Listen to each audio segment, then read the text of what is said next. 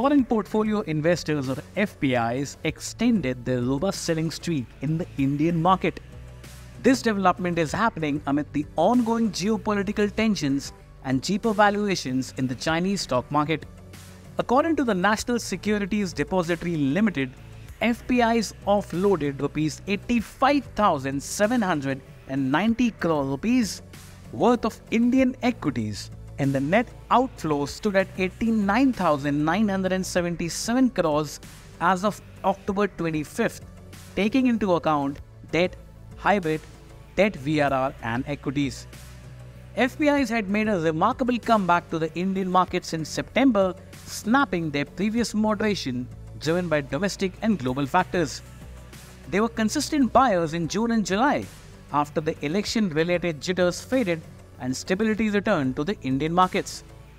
So what is triggering this sell-off? Well, the last street experts say the trend of sustained FPI selling, which started in early October, continues and shows no sign of reversal soon. Dr. V.K. Vijay Kumar, Chief Investment Strategist at Geojit Financial Services, said that the Chinese stimulus measures and the cheap valuation of Chinese stocks triggered the current wave of FPI selling. The elevated valuations in India made India the top choice of FIIs to sell.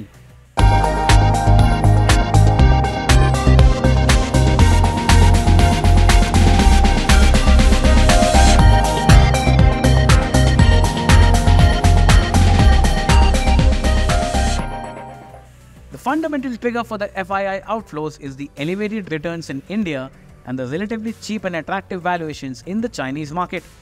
The FII selling is getting aggravated by news of a slowdown in corporate earnings. The market's uptrend is incompatible with a downward trend in earnings growth. What has also added to the woes is the upcoming US elections. A sharp rise in recent US bond yields has been witnessed ahead of the elections, implying diminished expectations for aggressive rate cuts by the US Fed. So what should domestic retail investors do? Well, the only positive factor is the sustained flow of money into mutual funds, which helps domestic investors absorb the massive FII selling.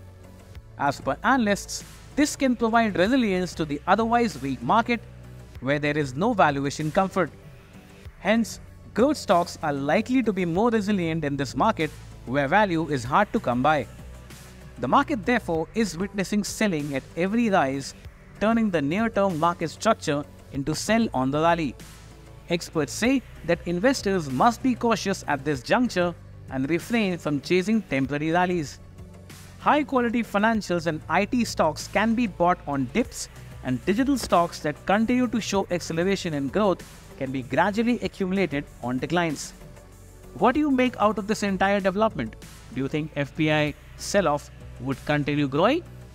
Please let us know in the comment section and stay tuned to LiveMint for more such updates.